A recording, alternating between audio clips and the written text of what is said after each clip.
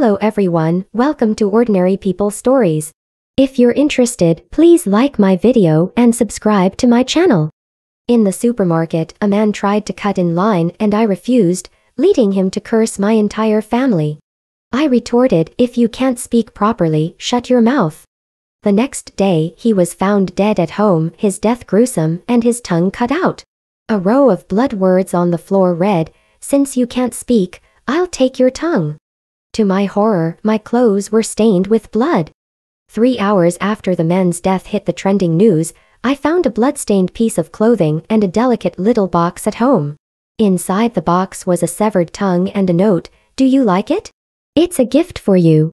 I screamed, threw the items on the floor, and backed away. Cold sweat broke out all over me. What scared me most was not the tongue in the box, but the handwriting on the note. I recognized it as my own. But I had gone to bed early last night. How could I have gone out to commit murder? To clear my name, I boldly opened the trending video. Most of it had been censored, but after searching for a while, I found a crime scene photo in the comments. I sighed heavily. The bloody message on the floor, "Since you can't speak, I'll take your tongue."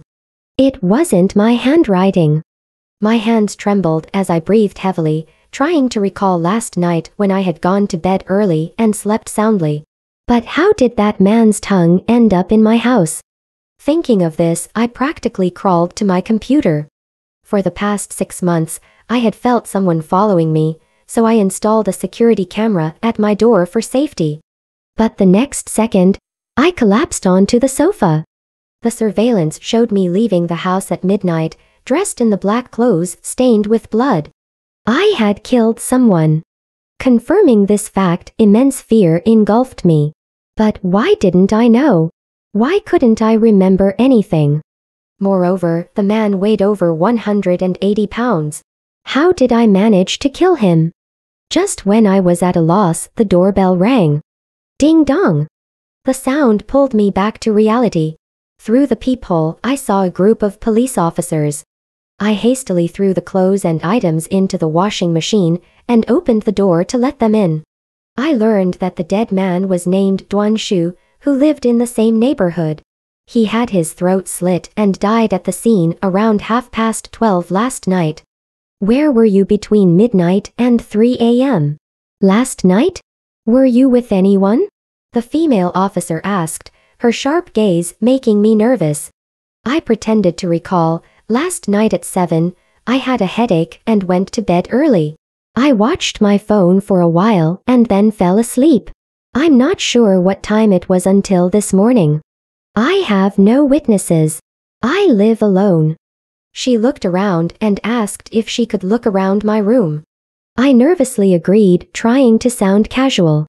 The officers searched my room, and the female officer, with my permission, entered my bedroom. The washing machine was on the balcony in the bedroom. I rushed into the bedroom almost instantly. The officer looked at me suspiciously. "What's the matter? Is there a problem?" I knew the police wouldn't assume I was the murderer just because of an argument. They were just doing routine checks. But if she found the things in the washing machine, I wouldn't be able to explain. "Nothing, just checking if you need help." She searched thoroughly, looking through the table, bed, clothes in the wardrobe, and even under the bed. Then she slowly walked towards the balcony and almost instantly she was drawn to the washing machine. My heartbeat echoed in my ears, my throat tightened, and I swallowed nervously. The next second, she opened the washing machine and turned to me with a smile. "Where did you buy this washing machine? It looks very useful." My tense nerves instantly relaxed, and sweat poured from my forehead. "Online. I can send you the link." She nodded, patted my shoulder. "We'll leave now, but we may need your cooperation later." I forced a smile and saw them out. I slumped against the door, my tense muscles finally relaxing, causing a slight ache. Suddenly, there was another knock on the door. The familiar smile of the female officer appeared. "I noticed a surveillance camera at your door. Can we take a look?" I stiffly opened a gap, letting them in. They started checking on the computer. My mind raced, trying to find an explanation for why I went out last night and why I lied. Would they believe me if I said I didn't know? Could it be a case of split personality? When I came home yesterday after arguing with that man, I did mutter, people like him should have their tongues cut out. Split personality is a kind of mental illness, right? Would I be sentenced? The timeline on the video slowly moved forward. Cold sweat soaked my back. The room was silent except for the ticking clock, masking the sound of my heartbeat. As the timeline reached midnight, I closed my eyes, bracing for the verdict. But nothing happened. The content on the surveillance shocked me. The footage of me leaving was gone. I tried to stay calm as I saw the officers out. The moment I closed the door, I rushed to the washing machine. Next second, cold sweat evaporated and my hair stood on end.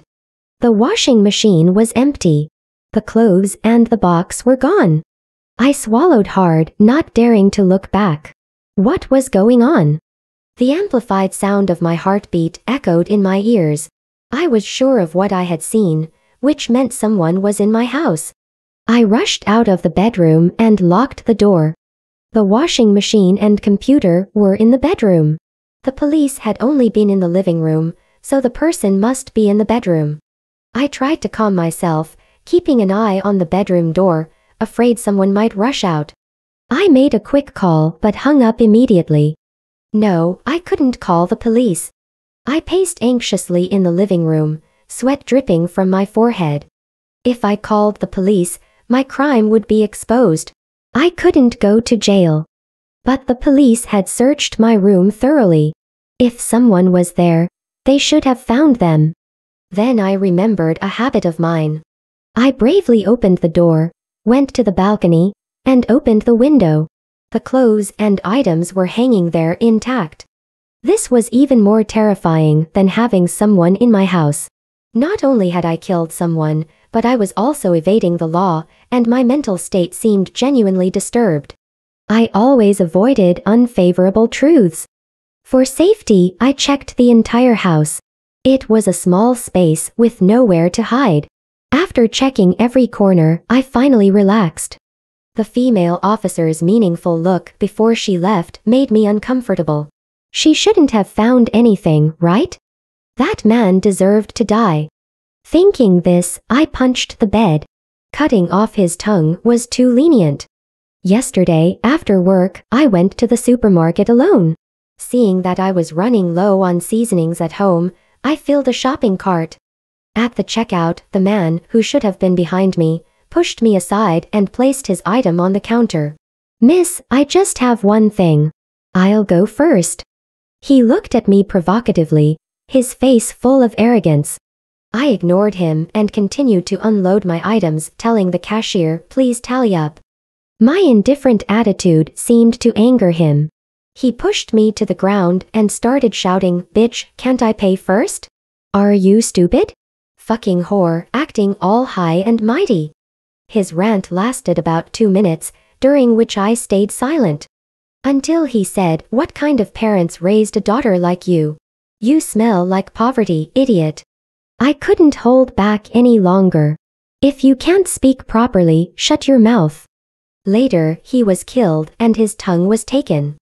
Someone posted about it online, including a video of our argument which went viral. Ding dong, a text message interrupted my thoughts. It was from my supervisor, suggesting I take a few days off because the incident was affecting the company. Essentially, it was a veiled dismissal. I snorted at the message and threw my phone on the bed. The phone bounced a few times and fell to the floor with a loud thud. They say it's for my rest, but it's really just firing me. It's all that man's fault. Even in death, he won't let me be, I muttered, kicking a chair in frustration. After some thought, I picked up my phone and called a colleague. She asked about the situation and then whispered, actually, the big boss didn't say much. It's the supervisor who keeps saying it looks bad. Maybe you should give him a gift. Ask for his forgiveness. Jobs are hard to find nowadays. I stayed silent for a while and she continued, our company's pay is good and timely. You should think about it. I'm busy, talk later. She hung up. Thinking about the supervisor's lecherous eyes every time he called me to his office made me nauseous. I guessed his motive. He just wanted to take advantage of me. I was furious but helpless. My mother's high medical bills depended on my income.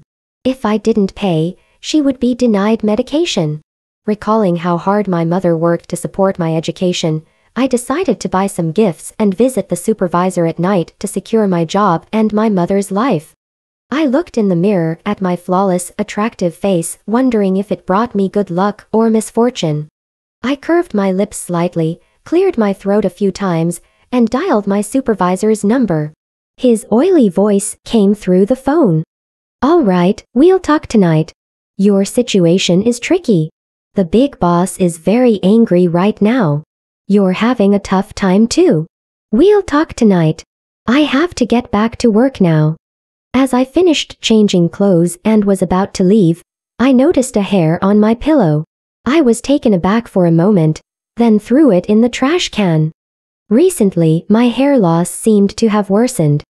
It was already 10 p.m. when I left my supervisor's house. The night wind was chilly as it blew against me. I wrapped my clothes tighter around me, wiping the tears from my face. Just moments ago, if it weren't for the property management arriving, my innocence would have been lost. Luckily, the outcome was good. He agreed to let me go back to work tomorrow. When I got to the entrance of my apartment complex, I saw a Volkswagen parked there since noon. Noticing my gaze, the person in the car scratched his head and pretended to take a phone call. I recognized him as the one who had accompanied Officer Song to my house in the morning. I calmly went back home, took off my clothes, removed my makeup, and lay comfortably on the bed. Remembering how my supervisor's greasy hand had patted my butt before I left, I couldn't help but curse, "Scumbag." Someday, someone's going to cut those hands off. Exhausted from the day, I fell asleep without knowing when. When I woke up, it was already the next morning. The sunlight on my face was so bright that I couldn't open my eyes. I habitually wanted to take off my pajamas to shower. As my hand touched my body, I was startled. I was lying naked on the bed, and next to me was a transparent box with a severed hand inside, along with a familiar note, "Do you like it? I gave it to you." I couldn't care less about being naked and sat on the bed, rubbing my hair vigorously. Could it be me again? Did I go out at midnight to kill him again? Why don't I remember anything? Where are my clothes? I checked the surveillance footage again.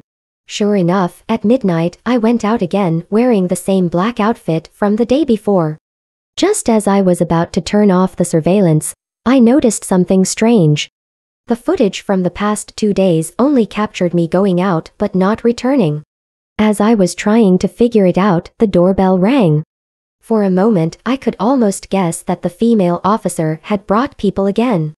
I shouted in a trembling voice, getting dressed, one moment. Trying to calm myself, I went to open the door. Sure enough, it was her again. This time, I learned her surname was Song, and her expression was much more serious than yesterday. "Do you know Wang Xin? He's dead." I opened a small gap to let them in. "Someone saw you at his house last night. Things didn't end well when you left. Can you explain in detail?" She opened her notebook and started writing. Wait, judging by Officer Song's attitude, it seemed like they didn't see me leaving the complex. They were here because they had no evidence and wanted to ask me. I relaxed and slumped onto the sofa, yes, because he tried to take advantage of me, but I didn't kill him. He was still alive when the property manager arrived. With more confidence, my voice became firmer. "But," she looked up, smiling at me, "isn't it too much of a coincidence? Last night, he used his right hand to touch your butt, and today he's dead, with his right hand missing. The day before yesterday, Duan Shu insulted you, and that night someone cut off his tongue. And you don't seem surprised by Wang Xin's death at all."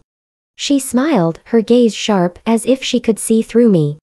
My throat tightened and I swallowed hard, pretending to fix my hair to divert my gaze. "Miss, Lean, she called tentatively when I didn't respond. But your people saw me come home last night, right? I admit I had conflicts with both victims, but I'm a woman. How could I kill two men? Isn't it a bit much for you to question me like this? I became more agitated, my voice hoarse. Officer Song looked at me playfully. You're overthinking. We're worried someone might be using your name to commit crimes. If you don't mind, can we take another look? Feeling a bit embarrassed, I nodded. My agitation made me seem guilty. Entering the bedroom, Officer Song was still fixated on the washing machine.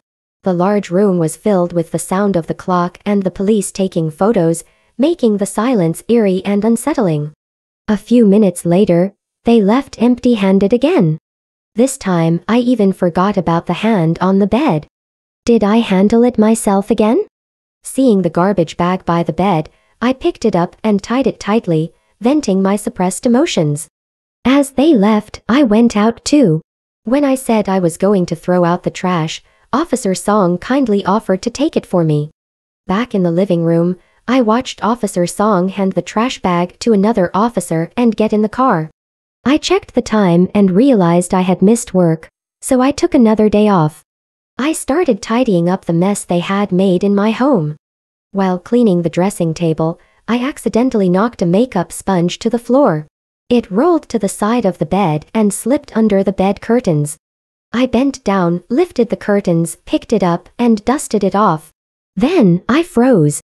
There seemed to be a few new holes in my bed frame that I hadn't noticed before. I knelt down to inspect it closely. The next second, I covered my mouth, eyes wide open. I bravely moved closer, putting my ear against it to listen carefully. Inside the bed frame, there was a calm and steady breathing sound, eerily clear in the quiet house. Goosebumps rose all over my body. Sunlight shone through the holes in the bed frame, which meant that the person inside had seen the change in light when I blocked it with my body. Suddenly, the phone in the living room rang. The abrupt sound snapped me out of my panic. I reacted quickly, running out in almost a second. It was Officer Song. As I grabbed my keys, ready to leave, her doubtful voice came through the phone. Miss Lean, do you live alone? We found a hair in your trash bag, and it's from a male. Her words stunned me. A male? I instinctively let out a cry, feeling a cold breath on my neck, the man's warm breath on my ear, giving me goosebumps. His gloved hand took the phone from me, pressing the speaker and mute buttons. Miss Lee, are you okay? Officer Song's anxious voice came through. Tell her you accidentally fell and that the hair might have gotten there by mistake, he whispered, then unmuted the phone, sliding a knife back and forth on my neck. I was shaking like a leaf, the man behind me holding me tight, forcing me to stand still. My sobs made it hard to speak clearly. When Officer Song asked for the third time if I was okay, I tried to calm down and nothing. I accidentally fell and cut my arm. It hurts. The hair might have gotten there by mistake. She asked skeptically, are you sure? Should I come over now? No need, I'm going to the hospital now. The moment Officer Song hung up, the man let go of me. Without his support, I collapsed to the floor. I didn't know if I was crying from pain or fear. The man in black sat on the sofa, spreading his arms and sighing with relief. Finally, I can sit openly in this house. Usually, I'm too afraid of being discovered, always wearing gloves. It's too confining. He removed his gloves, revealing long, unusually pale fingers as if they hadn't seen sunlight for years. Curled up on the floor, the man walked over and grabbed my chin. Are you happy? I killed those two scumbags for you. They dared to bully you, but I couldn't bear to. His sharp voice was tinged with madness, his hand lightly stroking my face. The mask covered his face, hiding his expression. Who are you? I choked out. He paused, then took off his hat and mask. I was stunned, stopping my tears, frozen in place. It was him. Fragments of memories flooded my mind. Half a year ago, on my way home from work, he was being chased and beaten by some men, who jeered and taunted him. He curled up helplessly, not daring to speak. That day, my supervisor had harassed me, and I was in a bad mood. I went over to confront those men, but it was more of a way to vent my frustration. The men looked me up and down, said nothing, and left. I helped him up, not sure if I was speaking to him or myself. When you encounter unfairness, you have to learn to fight back.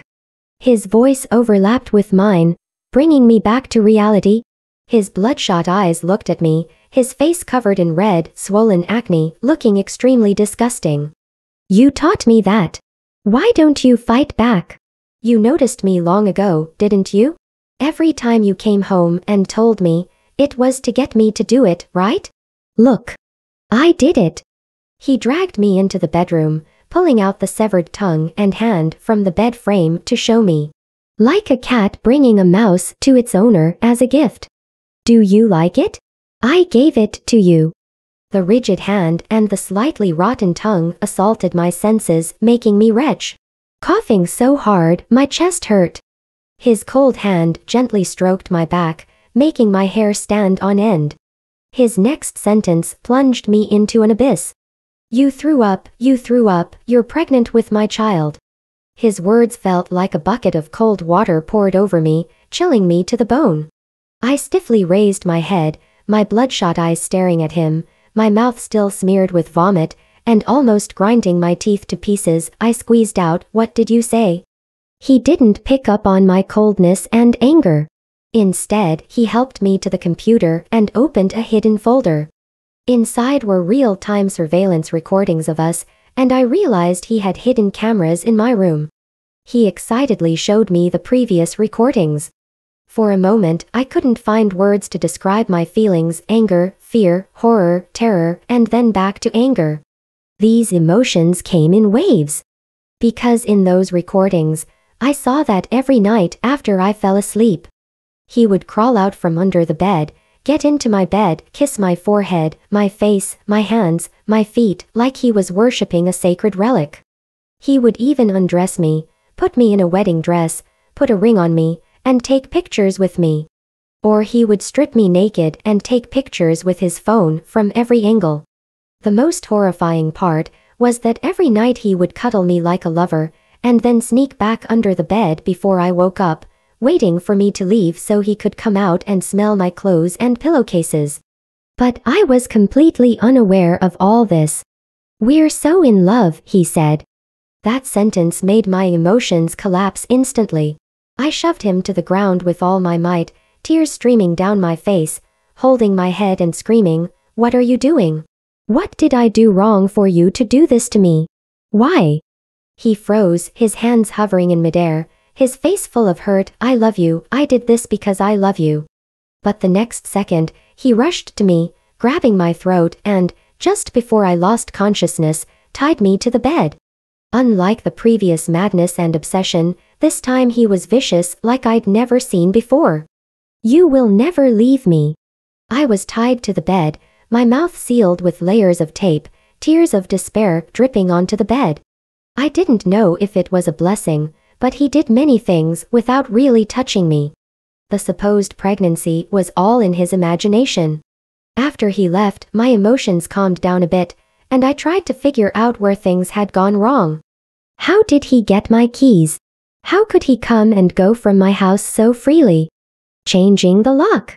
Yes, when I changed the lock. Half a year ago, I found my lock had been tampered with. I was scared and called the property management, who said nothing unusual had been found but suggested I change the lock. At that moment, a locksmith came down from upstairs, wearing a baseball cap and a black mask.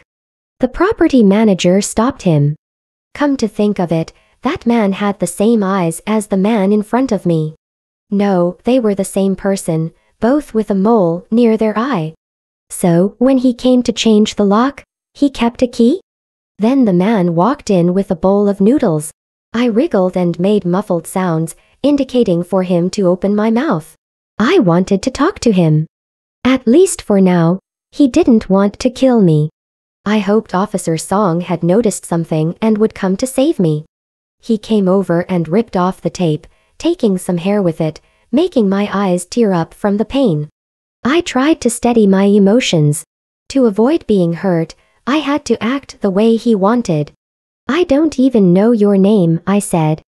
His eyes widened with obvious delight, as if no one had spoken to him like this for a long time. "My name is Liu Kung, Kung as in healthy. My mom wanted me to be healthy." I looked at him, and before I could respond, he started talking again. "When I was born, it cost a lot of money. The doctors said I had some disease I don't know. Because of the money, my dad got angry because he didn't have money for smoking, drinking, and gambling. From then on, whenever he drank, he would beat me, beat my mom, almost killed her once." He stood by the window, back to me. I couldn't see his face, but I heard the anger in his voice. At that moment, I saw my phone, placed on the bed by him. But I was tied spread eagle and couldn't move, only able to nudge it a bit with my foot. "Did you know?" He suddenly turned around. I immediately stopped struggling and resumed my original position, cold sweat running down my back. "Can you turn around while talking? I don't want to see you sad. Being tied up, I can't comfort you," I said. He hesitated, then burst into laughter. His face, covered in red pimples, shook with the intensity of his laugh. "You fell in love with me, didn't you? I knew it. Here, let me untie you. I knew you'd love me. I did so much for you." He untied me. I quickly sat up, placing the phone under my butt, gently patted his head, signaling him to continue. "Do you know why I could quickly and accurately kill those two people? Because it wasn't my first time." He stood up again, walked to the window, and gazed outside, reminiscing. I hurriedly tried to unlock the phone, only to find the password had been changed and facial recognition disabled. After several attempts, the phone locked itself. "Stop trying. It's not your phone," he said without turning around, confident. "Do you know who the first person I killed was? My dad. He always beat my mom. Once, when he was drunk, he almost drowned her in the toilet. My mom snapped and cursed, 'You should have your head chopped off.' I knew she was hinting at me. So I took a machete and chopped at my dad's neck." He walked over to me, his voice eerily calm, blood spurted out, covering me. "But then my mom started scolding me, blaming me for killing my dad. Ridiculous, wasn't it her idea? So I sent them to be together." He screamed, his voice echoing in the small bedroom. I curled up, not daring to speak. I understood his story's implication. He was saying I was his second mother. He helped me, yet I wanted to leave him. "I didn't mean it that way. Calm down, you." Just then, the doorbell rang. It was the property manager. He retied me and went to answer the door. Minutes later, he dragged in the property manager, who I recognized as the police officer who had been watching over me. The officer winked at me, signaling that he was here to save me. But the next second, Liu Kang walked to my vanity, sprayed perfume on a cloth, and covered the officer's face, knocking him out. So, it was laced with a sedative. Liu Kang shook me. "Why? I did so much for you. I killed for you, removed scum for you, and you flirt with this man. Do you want him dead too?" I shook my head, tears streaming, my mouth sealed, unable to speak. Just as he was about to stab the officer, someone broke in through the window and subdued him. I closed my eyes, collapsing onto the bed. Everything happened so fast, I didn't even see how the special forces got in, or how the police entered my house. Seeing Officer Song, I passed out. The following events were recounted by Officer Song. After I first helped Liu Kang, he targeted me, stalking me thereafter. My earlier feeling of being followed was not an illusion. The lock-changing incident was his doing, waiting for me at the stairway. The reason for changing the lock was that he found it difficult to enter my house. My vigilance was too high, noticing even the smallest changes. He then began living secretly in my house. While I was at work, he would watch TV, read, eat. If he ate my food, he'd replace it, so I never noticed. After I went to bed, he'd drug me into a deep sleep and then sleep beside me. I shivered, goosebumps all over, even in the midday heat. I huddled in a corner of my bed, trembling. Later, they found Liu Kang's hair. Meticulous Officer Song thought the DNA looked familiar and, after a long time, realized it matched a previous violent case's male victim. They then realized the son of those victims was now in my home. They rushed over. If they had been a minute later, the consequences would have been unimaginable. Officer Song patted my back gently. It's all over. Liu Kang confessed. But there's one thing I don't understand. Why didn't you call the police? She didn't stop her actions, waiting for my reply. I sniffled without lifting my head, because I saw the surveillance footage and a note in my handwriting saying, "A gift for you, do you like it?" Officer Song's hand stopped suddenly, silent for a long time. I looked up at her, her face blank with confusion. "What is it?" I asked. She snapped out of it, continued patting my back. "Nothing, just got lost in thought." The day I was discharged, Officer Song came to pick me up, but she wasn't alone. She took me to the police station. In the dimly lit interrogation room, her face was as stern as when I first saw her. "Liu Kang is dead, did you know?" I was stunned. I was in the hospital. He was in the police station. How could I have known? "When did you find out that Liu Kang was killing for you?" she asked again. I was even more confused. Wasn't she the one who told me? Seeing I wasn't speaking, Officer Song told me a story. It was a strange story, so let me tell you briefly. In Officer Song's story, I had known about Liu Kang for a long time. But because Liu Kang had taken photos and videos of me, he kept threatening me, so I didn't dare to expose him, let alone call the police. Until later, when I met that man in the supermarket who argued with me. I had an idea and deliberately said those things in front of Liu Kang, provoking him to help me kill. The second one was my supervisor, using the same method. I wanted to get rid of Liu Kang, even hoping he would die. So, I purposely had Officer Song take the garbage bag with his hair. I knew that as meticulous as they would definitely investigate it. I used Liu Kang to help me kill and then used the police to arrest him. Am I right, Miss Lin? Officer Song's words brought my thoughts back. I smiled helplessly. Sorry, I'm the victim. I don't know anything. That day when you mentioned the note, I suddenly remembered. That day I went to your house, in such a tense situation. How did you have the presence of mind to take out a bag of garbage, and only from the bedroom?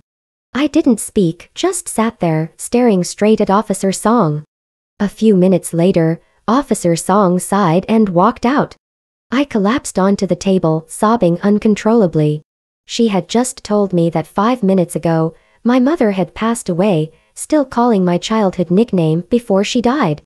After a while, I sniffed and said to Officer Song behind the mirror, "Let's talk." It was that day at the supermarket that I became aware of Liu Kang's existence because while cleaning, I found a very small camera. I was so scared that I sat down on the spot. At that moment, my first thought was to call the police. Just as I was about to dial, a man's voice came from under the bed. I collapsed instantly. The man crawled out, wearing a hat and a mask, staring at me coldly, getting closer and closer. He didn't threaten to expose my photos and videos. At that time, I didn't even know about those. He just told me that the new caregiver for my mom was hired by him. The previous caregiver had been hit by him and had a broken leg. If I dared to call the police, my mom would die in the next second. My mind went blank. He stroked my head, softly comforting me. "I like you and want to be with you. As long as you're obedient, I won't do anything." Then he asked me to go to the supermarket to buy some food. He wanted to have a nice dinner with me. I ran out and, in my hurry, bumped into several people. In a quiet place, confirming there was no one around, I still decided to call the police. At that second, I received a video showing the caregiver slapping my mom's face over and over. Elder abuse is common. I then realized how terrifying this person was. I told him I was wrong and begged him to spare my mom. His call came, his gloomy emotions unpredictable. Hurry up and buy, hurry up. In the supermarket, anxious to return, I got into a conflict with Duanshu. In small towns, not every place has surveillance. So, on that deserted path, Duanshu followed me, beat me up, and brutally attacked me. He stomped on my hand, hit my leg with a rock, doing everything to places that couldn't be seen. He threatened me, saying if I dared to call the police, the next beating would be worse. And through all this, Liu Kang stood by, watching coldly. When I got home, he helped me apply medicine and told me, "You told me to fight back when bullied. Why didn't you fight back? Why?" Looking at Liu Kang, who was losing control of his emotions, I quietly said, "Such a person should have his tongue cut out." He looked at me, nodded as if he understood. Then he lay on my lap, rubbing against it. I thought he would just cut Duanshu's tongue, but he took Duanshu's life. When I found out about this, I was terrified. We had a fierce argument. I thought Liu Kang was an emotionally impulsive fool, but he was smart enough to wear my clothes and hat when he went out. And he left no trace of his life in my house. Getting the police to catch him was incredibly difficult. He was like a shadow in the dark, imperceptible to others. And Wang Shin. Officer Song interrupted my thoughts, writing furiously. I pounded the small table with my red eyes. He deserved it. I just wanted to beg him not to fire me. He raped me. Do you think the security saw him patting my butt as taking advantage? No, it was to tell me, next time. What did I do wrong? I worked diligently, just wanting my mom to live a few more days. Because I helped Liu Kang once, I was targeted by him. You haven't experienced being watched 24/7, having someone crawl into your bed while you're asleep, and being unable to escape. And that man, was it wrong for me not to let him cut in line? So, he had to chase and beat me up? Do you know how much it hurt? He spat on my face and called me a worthless bitch. So when I saw that hair, I thought of putting it in the trash bag for you. Someone as meticulous as you wouldn't overlook it. Ha, it's all over. They're all dead, my mom is dead too. Arrest me if you want. Before being taken away, I looked at Officer Song and spoke coldly. Do you think that note was for myself? You're wrong. It was for Liu Kang. From the moment I said that, I was planning to send him to jail. Do you know when I started realizing you weren't the killer but were involved? Officer Song looked at me, her expression unexpectedly softened under the dim light. From the first time I went to your house, I opened the washing machine and found a bit of blood. I took a swab sample. I had someone keeping watch at your neighborhood entrance. That night, he came out dressed as a man and returned dressed in your clothes. Finally, she reiterated you should have called the police and trusted the law.